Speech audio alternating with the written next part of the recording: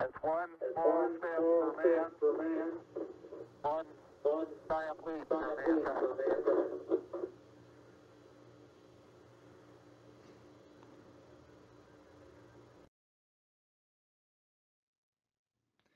These iconic words were spoken by astronaut Neil Armstrong on July 20th, 1969, when he and Buzz Aldrin became the first humans to walk on the moon. The Apollo 11 moon landing was the culmination of years of research, technological advancement, experimentation, training, and practice, and it is still regarded as one of the most important events in the history of exploration on our world. But let's turn the clock back 400 or 500 million years and consider some other explorers who took some of the biggest steps in the history of life itself. Of course, I am talking about the plants and animals that took the first steps out of water and onto dry land. I am talking about the organisms that left their aquatic environments and colonized the terrestrial realm, or non-marine realm, paving the way for the rest of things to come. It is often said that water is the molecule of life.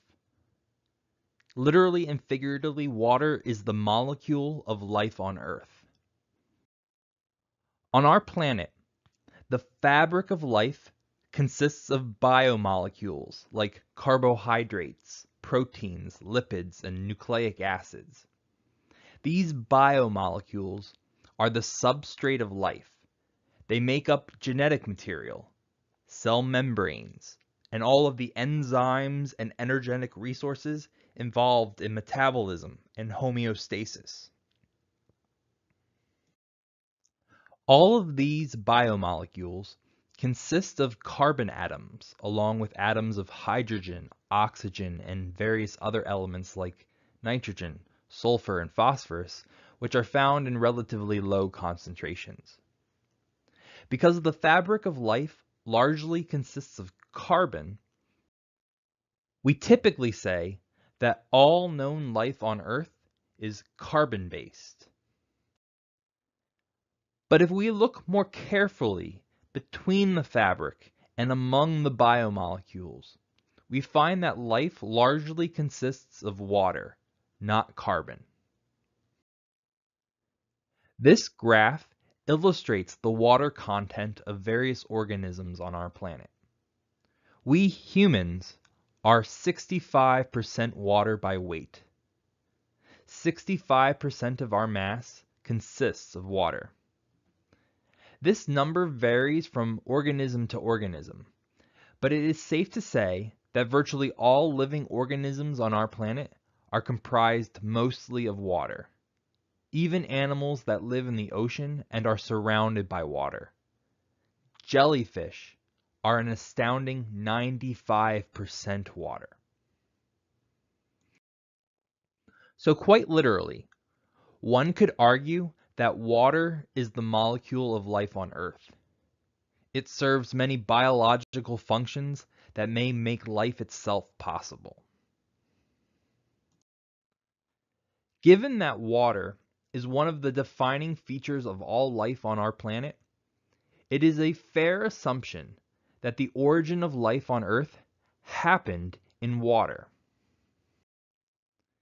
Indeed, water almost certainly drove the formation of the first cell-like structures through its interactions with lipid biomolecules that make up cell membranes.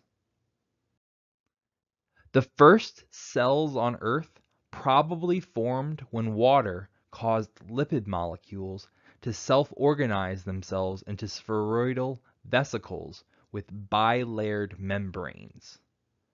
These membranes separated the fluids and molecules inside the vesicles from the surrounding environment, creating the circumstances necessary for the evolution of homeostasis, metabolism, reproduction, and other properties of life.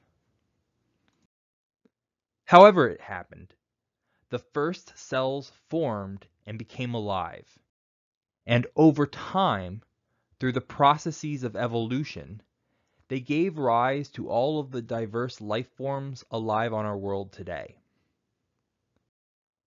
Along the way, they passed their dependence on water onto their descendants, generation after generation, one after the other. And water remained a necessary and critical component to all creatures that evolved on the tree of life. In the beginning, life must have been limited to water. Early organisms could only survive if they were completely surrounded by water.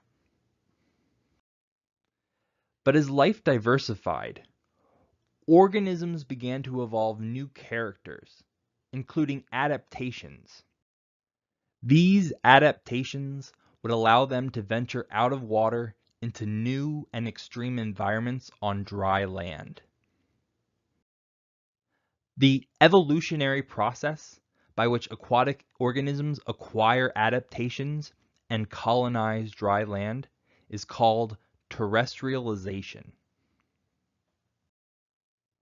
Terrestrialization does not eliminate the need for water entirely. There are very few animals on Earth today that can survive in the total absence of water for any amount of time. But evolution does make it possible for organisms to evolve adaptations that enable them to manage their water resources. These adaptations allow them to overcome their own inherent water limitations and requirements. Today, there are very few places on the surface of our world where you can't find life of any kind. Life was incredibly successful at terrestrialization. In order to become terrestrial, organisms generally needed to overcome four main challenges. They needed to avoid desiccation, they needed to find ways of acquiring and moving nutrients, they needed to innovate and find new ways to reproduce, and they needed to evolve mechanical support systems that would allow them to overcome gravity and survive in air as opposed to water. First and foremost, organisms needed to evolve adaptations to avoid desiccation or drying out. Outside of water, moving air and solar radiation cause water to evaporate out of organisms, drying them out and killing them in the process. Some animals, like tardigrades, such as this one shown here, have evolved adaptations that allow them to survive total desiccation. Tardigrades, which are also known as water bears or moss piglets, are a phylum of water-dwelling microscopic animals with segmented bodies. They somewhat resemble arthropods, but lack many of their defining features. Tardigrades are very small and have been found in virtually all environments on Earth, from the deep sea to the tops of the mountains, from tropical environments to freezing Arctic ones, from hot springs to frigid waters and ice. Amazingly, these bizarre little creatures are some of the most resilient animals on our world. They can survive exposure to extreme temperatures and pressures. They can survive in the absence of food, oxygen, and water for extended periods of time.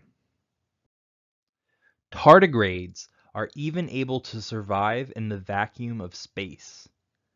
Yes, astronauts have actually taken tardigrades into space, and most of them survived the trip. Tardigrades are able to survive extreme conditions because they can suspend their metabolism. They can stop consuming food and oxygen and enter a phase of total inactivity. Some desiccated tardigrades, such as this one shown here, have been known to survive for years in the absence of water by suspending their metabolism and becoming inactive. When these tardigrades are returned to water and are hydrated, they become active again. They forage for food and reproduce. It's as if nothing has happened at all. It is important to note, however, that tardigrades are the exception, not the rule.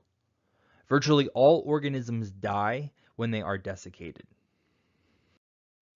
For this reason, most plants and animals have evolved adaptations that prevent water loss in the first place. One of the best and most common adaptations for terrestrial life forms are waxy layers, cuticles, and exoskeletons, which are impermeable to water. Land plants, for example, are covered by waxy cuticles made of hydrocarbons and lipids. This outer covering protects a plant from physical damage, but more importantly, it prevents water from evaporating out of the cells located in the interior of the plant.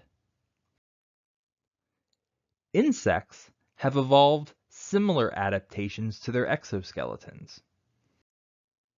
The exoskeleton of an insect consists of a number of layers.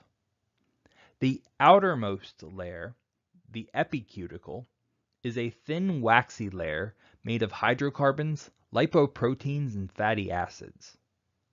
Just like the cuticle of a land plant, its function is to prevent the loss of water due to evaporation. Another important challenge for an organism living on dry land is acquiring and moving resources, as well as isolating and secreting waste products. Generally speaking, organisms that live in water have an easier time acquiring resources and distributing those resources across their bodies. This is because most of the nutrients and resources they need are dissolved in the water around them. They can simply absorb whatever they need from the water into their bodies wherever it's needed. They don't need adaptations for acquiring the resources in the first place and then moving them around from one place to another. Things are considerably more complicated for life on land. Consider the case of how plants acquire water. The leaves and stems of a plant generally don't absorb water out of the air. Their water must be acquired from the soil and distributed throughout their leaves and stems. Likewise, plants must deal with the challenge of distributing the sugars they produce through photosynthesis. Photosynthesis occurs in green leaves, not flowers or roots. But the cells in flowers and roots, nonetheless, do require the glucose produced by photosynthesis in the leaves. So plants must transport the food from one part of their body to another. For these reasons, plants have evolved specialized tubular cells called vascular tissues, which are responsible for moving water and sugar throughout their bodies. Water is absorbed by cells in the roots and then transported by vascular tissue called xylem up to the leaves and flowers. The process is largely controlled by evaporation from the leaves, which creates space at the top of the plant for water to move up the tubular cells of the xylem. Naturally, these challenges are not unique to plants, and animals have also needed to evolve many adaptations for acquiring, storing, and moving water in terrestrial environments. A third challenge for terrestrial life is reproduction. And really, there are two issues for organisms that reproduce on land. The first issue deals with fertilization. In order for a male to fertilize a female, the male reproductive cells, the sperm, must be able to locate and travel to the female gamete, or ovum. Of course, sperm are swimming cells, and they require the presence of a fluid, like water, to reach their destination. For organisms surrounded by water, fertilization is very straightforward, as males and females can simply disperse their gametes into the water, where the sperm can migrate to the ova. This manner of reproduction is called broadcast spawning. The organisms simply broadcast their gametes into the water. Organisms produce so many reproductive cells that fertilization and reproduction are virtually assured. Coral are a classic example of broadcast spawning. They reproduce once or several times a year. Seasonal changes in water temperature, light, or nutrient availability send a signal to each coral living in an area to release their gametes. The entire process is synced up for the entire population, so all members of that population release their gametes at the same time into the water around them. Fertilization then happens in the water column, where the sperm and ova meet, produce embryos which grow into larvae that sink to the seafloor, where they settle down, grow and develop, and spend the rest of their lives as sessile coral. Overall, this manner of broadcast spawning works in the ocean because the gametes are released into water, which allow them to move. Many different types of marine animals reproduce in this way. On land, plants and animals, however, require adaptations that help to ensure that male reproductive cells encounter and fertilize female gametes. One adaptation that allows land plants to overcome this challenge is pollen. Pollen consists of grains. Each pollen grain contains moisture along with the reproductive cells which produce sperm. The hard shell of each grain protects the cells inside from desiccation. The shapes of the pollen grains help them to be dispersed by natural processes like water or wind. Pollen can also stick to the bodies of animals called pollinators, which carry and disperse the pollen across terrestrial environments. Insects, birds, and even some mammals can be pollinators. In any case, some pollen grains eventually get dispersed and transported to the female parts of plants called stigma. There, at the stigma, the pollen grains release their sperm, which travel down into the egg, and fertilization is able to occur. Land animals, unlike plants, tend to take a more direct approach to reproduction and fertilization. In copulation, the male directly passes its gametes to the female, ensuring the reproductive cells have no trouble finding each other.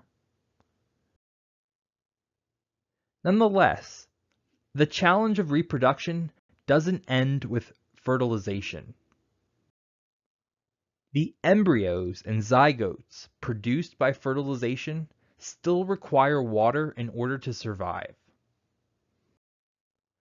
When fertilization and reproduction takes place entirely within water, desiccation isn't a problem for embryos or zygotes. But the same is not true on land. To protect their offspring from drying out, terrestrial plants and animals have evolved many adaptations for surrounding them with water and protecting them from desiccation. In plants, embryos and zygotes are encased within seeds. Seeds have protective outer coverings that prevent evaporation and loss of water from the offspring. Terrestrial reptiles, likewise, encase their offspring in eggs with hard shells that are impermeable to water. This, of course, is also true for birds. Not only do their eggs prevent water loss, but they also protect offspring from physical harm. However, not all terrestrial animals lay eggs. Unlike reptiles, females of mammal species carry their young with them. Marsupials, for example, carry their young in pouches. In a placental mammal, such as a human, an offspring is carried in the uterus until the child is mature enough for delivery. All the while, the offspring is surrounded by water and protected from the external environment. One final challenge for terrestrial organisms is gravity. Particles of water and air exert pressure on organisms. Think of this pressure as a force that surrounds and squeezes an organism like a can of beans. One part of this crushing force is the downward force of gravity, pulling on the can, forcing it down. However, there is a counter or opposite force called buoyancy. This force pushes upward on the can, keeping it afloat. Overall, the buoyancy of the can depends on its density. If it has a lower density than the fluid, it will float. Conversely, if it is more dense than the fluid around it, then it sinks. Organisms consist mostly of water. This means that organisms that live in the ocean and are surrounded by liquid water tend to be roughly the same density as the fluid that surrounds them. As a result, they tend to be fairly buoyant. The effect of gravity is balanced by buoyancy. Plants and animals on land also consist primarily of water. However, they are surrounded by air, not liquid water. Because water is far more dense than air, the buoyancy force on terrestrial life is negligible. Consequently, gravity tends to pull them down. In order for organisms on Earth to conquer terrestrial environments and grow tall above the surface of our planet, they had to evolve a number of adaptations that would allow them to conquer gravity. In general, adaptations for gravity are characteristics of organisms that provide structural or mechanical support. Think of this problem in terms of construction. If you are trying to build a really tall building, like a skyscraper, you need to use the right materials. Otherwise, the building might collapse under its own weight or tip over in the wind. Steel and concrete, of course, are some of the most common materials for constructing large buildings and skyscrapers. Organisms, however, aren't made of steel and concrete. In order for life to leave the water, it needed to evolve materials that can stand up to the force of gravity. Land plants evolved from green algae. Take green algae out of the water, and it tends to fold, bend, and collapse easily under the influence of gravity. In order for the descendants of these organisms to inhabit terrestrial environments, they needed to evolve materials like wood and bark, which do not bend or fold so easily. The plant cells found in wood and bark are surrounded by thick cell walls containing large amounts of a polymer molecule called lignin. The evolution of this polymer lignin was a key step in the origin of life on land. Lignin is directly responsible for adding rigidity to many tissues of land plants, including wood and bark. If plant cell walls did not contain the polymer lignin, there would be no bark or wood. There would be no tall plants, no forests, or any of the other terrestrial life forms that rely on those things. Suffice it to say that animals also needed to evolve adaptations to deal with gravity. These adaptations included things like solid internal skeletons and tough, rigid exoskeletons that could withstand the bumps and forces of life surrounded by air. In summation, it took many steps for life to move out of water and onto land. Terrestrialization took time. Plants and animals needed to evolve adaptations that prevented desiccation and water loss.